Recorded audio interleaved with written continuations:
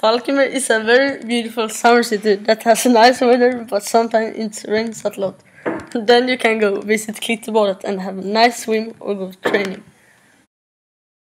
You can also relax and go sauna. A lot of old people go to Klitterbadet only for sauna. If you drive from city to Klitterbadet, you drive first over Söderbron, then you come to a gas station. After the gas station you drive a little bit forward, and then you turn to the right and drive forward at Kattegattsvägen. And then almost at the ending you take a turn to the left, and then you park your car and walk to Klitterbadet. Klitterbadet was built in 1969 as an outdoor swimming pool and consists only of 50-meter pool and a children pool.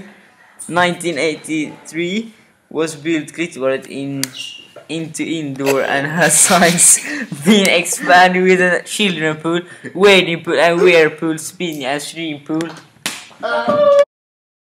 Their sports hall has been expanded several times and is currently approximately 250 square meters. Activity basin was built in 2002 and has heat adjustable base with a temperature of 34 degrees. 2007 we set a new